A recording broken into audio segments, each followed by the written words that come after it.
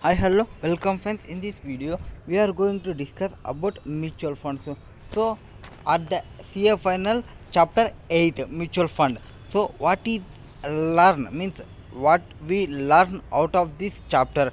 We will learn about what is basics of mutual funds and classification of mutual funds, types of schemes exist in mutual funds, advantages and disadvantages of mutual funds and terms associated with the mutual funds, and evolution of mutual funds, roles of fund manager in mutual fund, and roles of FII, that is foreign institutional investors in mutual fund. These all concept will get the now. So come to the point.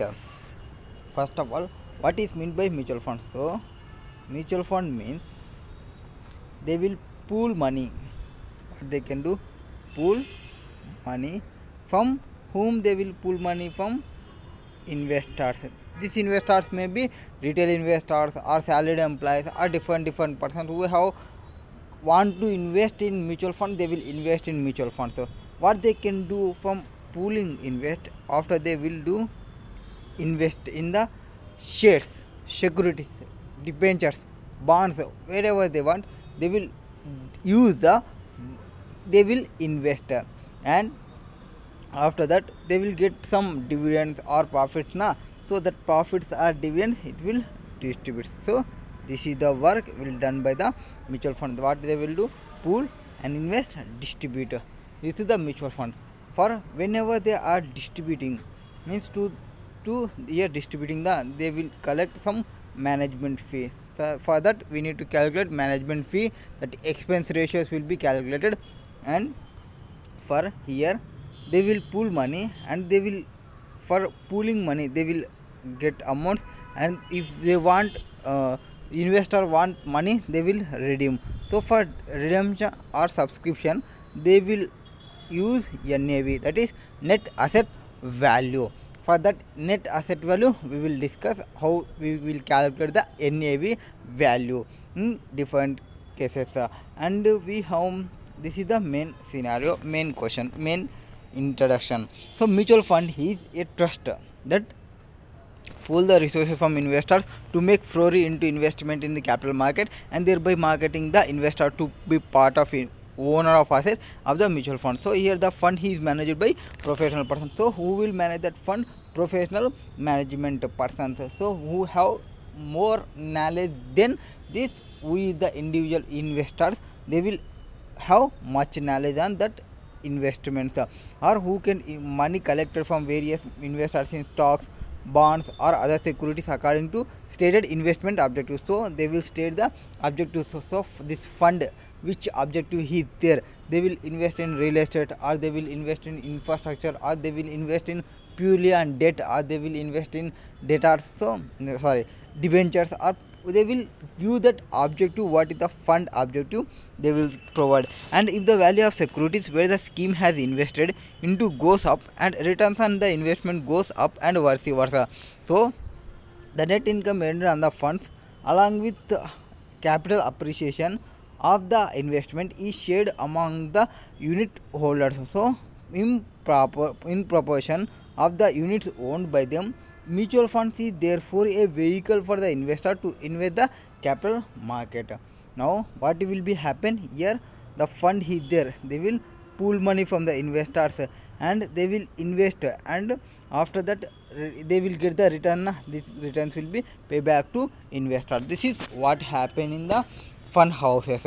So the fund houses will charge the fee on basis of value of assets for managing and administering that fund. So they are managing the fund, so that managing the fund they will charge the management fee. Now mutual benefit, here investing in capital market via mutual fund is an expert's job in the present market scenario. So a regular and systematic investment into mutual fund can deliver good returns in the long run. So that is why 2 crores investors have faith and invest in mutual funds. So nowadays there is day by day increasing in this mutual fund will happening. What is a mutual fund? Mutual fund means what? A mutual fund is a trust that pools the saving of numerous investors who have share common goals. So here the investors have the common goal, and the mutual fund is the most suitable investment vehicle for the investors, as it offers an opportunity to invest in basket of diversified securities which will be managed by the professionally qualified managers at relatively low cost. So they will charge the low cost amount, and so can we mutual can trust which pool resources from large number of investors. They will issue units, so they will collect money from these investors, and for that persons, that investors, they will issue some units, and they will invest in shares. So mutual fund trust will get the shares and they will issue the units to these investors, and they may invest in capital market instruments or money market instruments. So capital market instrument means whether it is for long term investments. Money market instrument means it is low short term. Here capital market means shares, debentures, bonds, and whereas money market means like commercial papers, certificate of deposit, treasurer papers, that 90 days papers is there, that all are will come into money market. And who can invest in mutual funds? Here mutual fund accordingly investable surplus of a little has few thousands rupees can invest in mutual funds by buying units of particular mutual fund scheme that be defined investment objective and strategy. So who want to start their savings with less amount, they will invest in mutual funds. How mutual fund work for you? So the money collected from the investors is invested by the fund manager in different types of securities. So this could range from shares and debentures into money market instruments depending upon the scheme stated investment objective. The income earned through this investment and capital appreciation, so whatever the investment and capital appreciation realized by the scheme is shared among its unit holder in proportion to units owned by them. Here they will giving what they are providing. Should we invest in stocks or mutual funds? So if we have knowledge on the market, if you know the market, if you know the terms of the market, then you can may go for the shares. But if you do not have any knowledge on market, if you do not know the terms of the market, so you do not know the strategies of the market, so whether the price is going up, whether the price is going down, you don't know about the Nifty 50, about Nifty 50 or Bank Nifty. So if you are investing in money, it is not correct. So then it will be better mutual funds. So as soon as you have set your goal and decide to invest in equity, the question arises, should you have invest in stocks or mutual funds? Well, you need to decide what kind of investor you are. So based on your kind, means what kind of investor, based on that you need to adjust. First consider if you have kind of disposable invest to invest 15 to 20 stocks. That this means that how many stocks you will in how to invest if you want to create a well diversified portfolio. Remember the familiar advantage here: don't pull all eggs in one basket. If you have only 5,000 to invest, it would impractical to invest it's across many stocks at your own.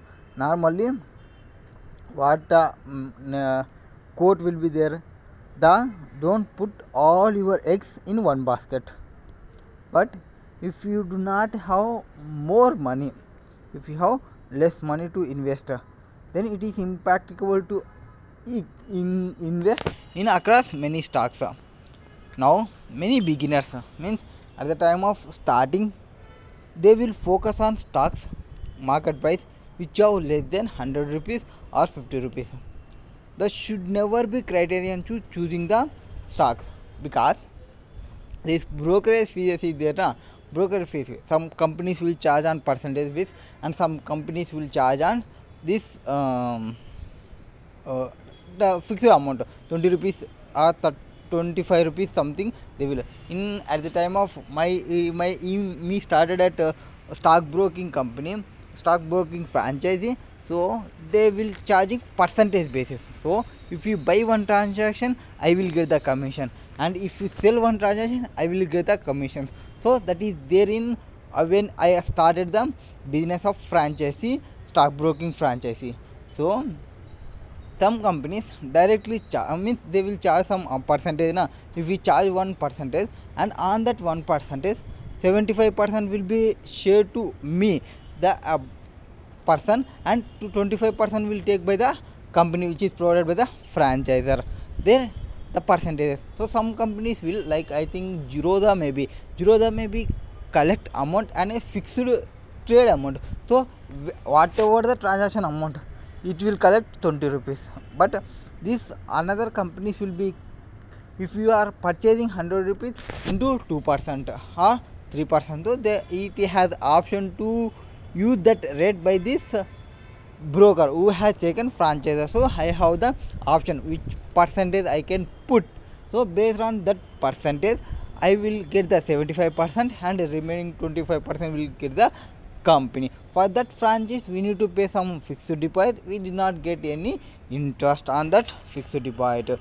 And so on the other hand, you paying means if you are going for less amounts, you are buying and selling, at the end, if you see whatever the revenue you will get, that revenue eat by your expenses, that is brokerage commission. You will not get any amount, even though you get profit, but actual you cannot get any amount. Let's see, affordable to invest only 1000 rupees in a stock. Then if you have less money and it will be a continuous monthly amount, then you may go for the SIP, that is systematic investment plan, as matter of financial discipline. Here you need to pay systematically monthly amount, then it will accumulate more amount when it came. So do you have the time to pick stocks, or you need to invest a considerable amount of time reading newspaper, magazines, annual reports, and quarterly updates, industry reports, and talking to people who are familiar with industry practices. So here won't catch a trend or pick up. So sometimes the company may be, the stock market may be in bullish trend, or sometimes it may be in bearish trend. So don't go with the trends, so only go with the knowledge. So if you have knowledge, you can enter into stock market. If you do not have the knowledge, you can go with the mutual fund or this systematic investment plans. When here you need to assume you know what you are doing, you have skills to pick up right stocks, you are likely to better at investing and industry understanding. So then only you need to go for the equity. Or if you love the thrill of ups and downs in the stock market, if you find yourself turning to business channel and business newspaper, hoping that you can pick the next multi-bagger stock like Infosys, if you have an instinct of spotting stocks and importantly the discipline to act on it, or if you have the emotionally maturity to cut your losses when the stock prices are nose diving, and then you can trust yourself to invest in the stocks. Otherwise, hands over your money to the professional money managers. Multiple funds could be best avenue for the risk averse investor. Next, now we need to know about the classification of mutual funds. Here we have three types. One is open-ended, another one is closed-ended, and another one is interval funds. So open-ended funds means what? Open-ended funds means the investors may come at any time, may go at any time. There is no conditions. So that is open-ended fund. Whereas closed-ended fund, it is like a Bagumati Adda. So you could not come at any time, you cannot go at any time. They will give some time and they will give the maturity period. Up to that maturity you need to stay in that fund only. And some interval funds. In interval funds, what they will do now, for example, in closed-ended funds, they will provide 10 years maturity period. So up to 10 years no person is entering and no person is go for the outside. For that type of funds, they will allow every year 1st January to 15th there is interval period, you may come and you may redeem. They will give the one option to these investors at early yearly they will provide, that is internal funds. This is open-ended fund, exit or enter or exit anytime, and capital fund unlimited, and redemption period will be indefinite period. Normally these mutual funds are in open-ended open-ended only, whereas private equity it will be an open-ended only, and that another funds will be there, that hedge funds, it will be also open-ended funds. They will, for private equity funds, they will provide the interval funds in sometimes they will need. And after that, internal investors schemes, whatever the investor schemes, are combination of open-ended and closed-ended structure. These schemes are open for both purchase and redemption during the prescribed intervals. So predetermined, pre-specified intervals, it is interval fund. Now here following points. So at a prevailing base, NAV based price, interval funds are similar to closed-ended funds but differ the following options. There is no required to be listed on the stock exchange, as they have inbuilt redemption windows. So they do not have the they do not have the restriction to list in stock exchange, because they have inbuilt redemption window will be there, and where they can make fresh issue of units during the specified interval period at prevailing NAV, and maturity period is not defined. So for the interval fund, maturity period will not be specified. So every year they will come and every year they may go. From open-ended, anytime you may come, anytime you give for, and closed-ended they will give certain time period. Next, portfolio classifications means funds are classified into equity funds, debt funds and special funds. So equity funds means invest primarily in stocks. The shares or stocks represent a unit of ownership of a company. So if a company is successfully, our shareholders can profit in two ways. One is stock price may increase, or company can pass its profits to shareholders in the form of dividend and bonus. So company may share the dividend and bonuses. If company fails, a shareholder can lose the entire value of its or her shares. So however, shareholders is not liable for the debt of the company. Next, equity funds. Now equity funds means equity funds of the following types. We have three types of funds. One is growth fund, and another one is aggressive fund, another one is income funds. So growth fund means what? They seek to provide long-term capital appreciation to the investors and best suited for long-term investors. So whoever staying for long-term, they will provide the capital appreciation. So in between they will not sell. So at the time of maturity they will sell, the asset value will be more, that capital appreciation will get. And aggressive funds, here for example, if you are 100, you are investing in 60 in equity, and debt it is 40, then you debt this one, debt, this is equity, this is aggressive. So when you have money, that money is using more on equity, it will be aggressive. Or when you have 100 rupees and you are using for 40 is for equity, 60 is for debt, so it is conservative. So it has equity means aggressive funds. They seek normal return for which investment is made in startups or IPOs and speculative shares. So these are suitable best to investors willing to make risk. And income funds, here you will get the income. They seek to maximize present income of investors by investing in safe stocks which pay high dividends and high yield money market instruments. They are best suited to investors seeking current income. Now debt funds means, in debt funds we have two types. One is bond fund. For bond funds, what is there in bond funds? They invest fixed income securities. Fixed income securities means that government bonds or corporate debentures or convertible debentures or money market instruments, etc., etc. Here investors seeking tax free incomes. So tax free income, they will go in for tax free bonds, or with those who have safe custody and income from government bonds or high grade corporate bonds. So also they have past exceptions. Bond funds tend to be less volatile than equity mutual funds and often produce regular income. So for this reason, investors often use bond funds to diversify, so provide stem incomes or invest for intermediate term goals. Or however, like equity mutual funds, bonds are also following risks. So what are the risks will be there? Interest rate risk, credit risk will be there. And interest rate means that this risk reflects the fluctuations in market value of bond consequence. So for example, if the company's interest rate is changing, already we have bonds, so they are in bond market. So one bond market is there and one bonds are already issued. The bonds interest rate was 6% is the bond interest rate. Okay, they are now going to issue another bonds which value will be 8% coupon rate.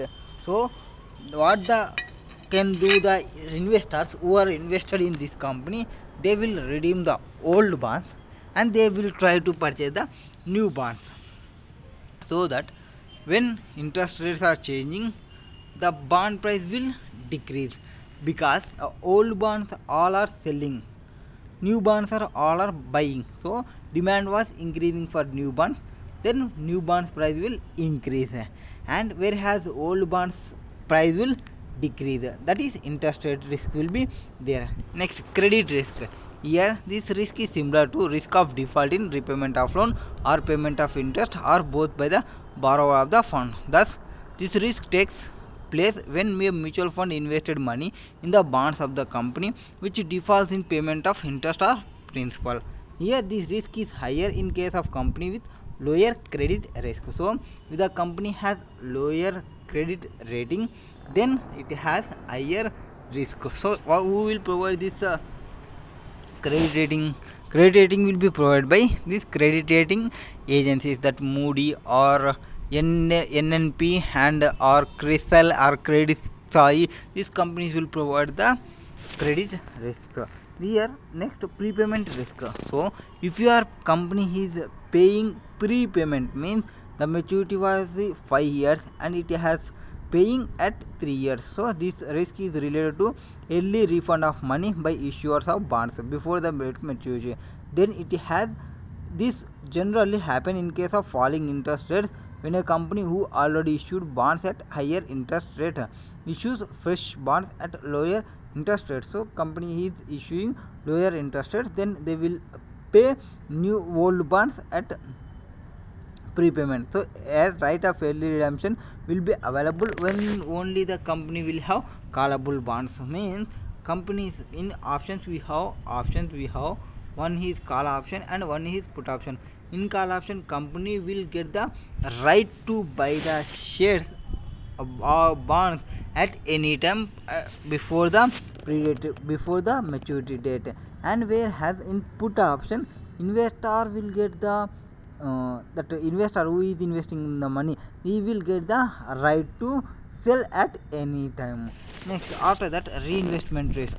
So when interest is falling rate, the companies will redeem that amount and they will go with the another fund, and the investor who will get the money, they will bear that reinvestment risk, because they will get some 8% as of now, because interest rates are decreased, company is repaying. Now we will ready to invest in less interest. Next, another one will be gilt fund. This fund invest into treasury bonds or day trade securities issued by the state or central government. Next, after that, special funds. The special funds are 4 types. One is indexed fund. Here indexed fund means every stock market has a index or basket of shares.